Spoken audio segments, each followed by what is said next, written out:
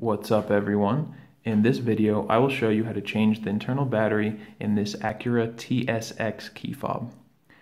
This key fob comes in a couple different styles.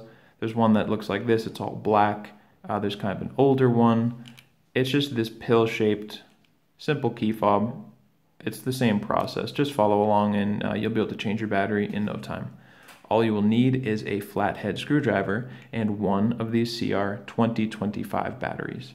If you'd like to buy one of these online, I have put a link in the description to get one on Amazon. It's just a couple bucks, it'll come right to your door, and then you can just follow along.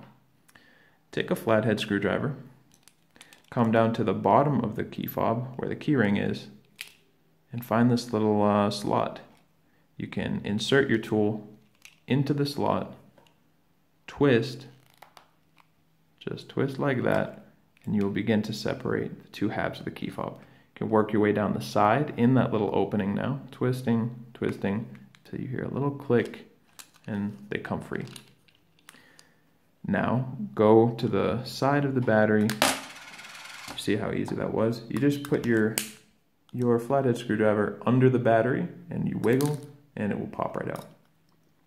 Take a fresh CR 2025 battery, make sure the positive side with this text goes down, just like this.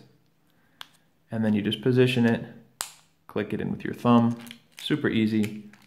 Click the key fob back together, test out to see if the light comes on, and if it does, you're all set. If this video helped you out, feel free to leave a like or a comment. And to see the full guide on changing this battery, or a guide on every Acura key fob, click the link in the description to go to fobbattery.com. Thank you for watching.